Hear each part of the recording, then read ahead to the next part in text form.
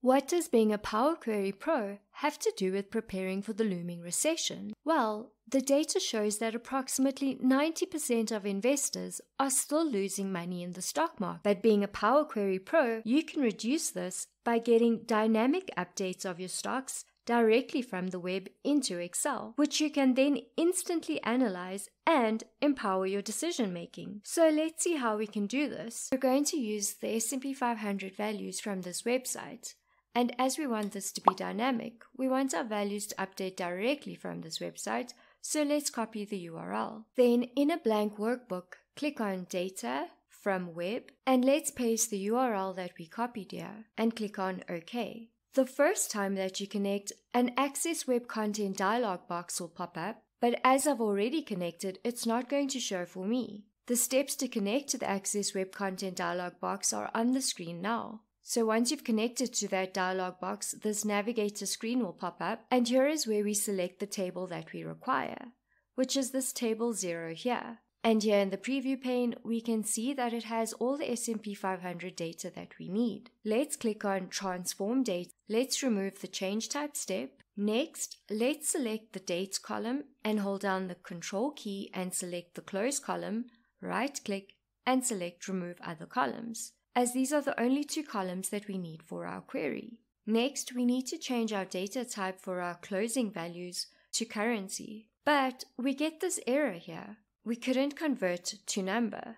It's quite easy to fix. Let's remove the change type step. The reason for this error is due to the difference in regional settings. Yahoo Finance's settings are set for the US, which uses a dot as a decimal, whereas the country that I'm in uses a comma as a decimal. So we need to change the regional settings for this query to that of the US. Click on this ABC icon and click on Using Locale, and here we can see that the data type is currently text, and the locale is English South Africa. Let's change text to currency and locale to English United States, as that is the origin of our source data. Let's click on OK, and now Power Query correctly displays our currency in the same format as my computer's regional settings. We have a comma as a decimal and no longer any errors. If you would like to learn more on these regional settings errors,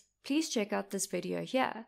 The link is in the description also. Next, let's change our date column to a date type, and let's sort our dates in ascending order. Next, in the Add Column tab, click on Index and click on From 0. And let's do that again, but this time click on From 1. These two columns are going to help us merge this query with itself. Just stick with me. You will see where I'm going with this. In the Home tab, click on Merge Queries and click on Merge Queries. Here's where we can select our tables to merge. As we only have our S&P 500 table, it'll be our primary and secondary table. Then the columns we want to match are our first index column that starts at 0 in our primary table, and then click on the second index column that starts at 1 in our secondary table. And we get this column with a list of tables that are from our secondary table. Let's expand our table. Let's only have our close column selected, as this is the only column that we require from our secondary table. And we now have our current and previous day's close on the same row. Next, let's select the close column and hold down the Control key and select the close.1 column. Then in the Add Column tab, click on Standard and click on Subtract. And we now have the difference in our closing values. Let's select our Date, Close, and Subtraction columns, right-click, and select Remove Other Columns. Let's rename Subtraction to Variance, and right-click on the Variance column and select Replace Values. The value to find will be null, and we want to replace this with 0. As this is the S&P 500, we will definitely be interested in the latest values. So let's click on the drop-down here in the Date column and sort by descending. And let's send this back to Excel. Now to create these arrow icons, select your data in the Variance column, and in the Home tab, click on the Conditional Formatting drop-down and go down to Icon Sets and click on More Rules. The rule type that we want is this first one here. Format all cells based on their cell values. The format style is icon sets, and the icon style that we require are these 3 arrow icons. Next, let's change the type to number, and the rules that we require are as follows. We want the green increase arrow to display when values are more than or equal to 0, 1.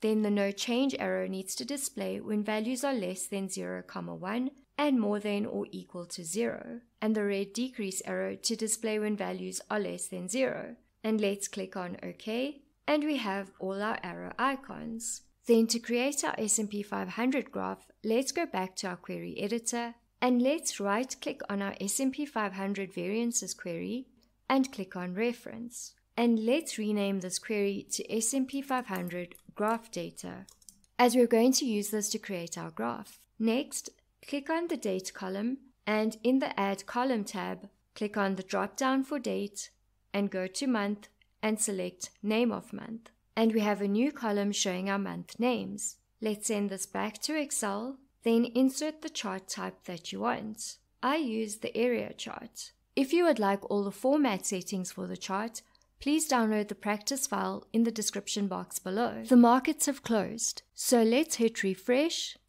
and our values update automatically. And let's check out Yahoo Finance's website, and our values agree. Please remember to subscribe and hit the notification bell if you would like to know when the next video in this series will be released.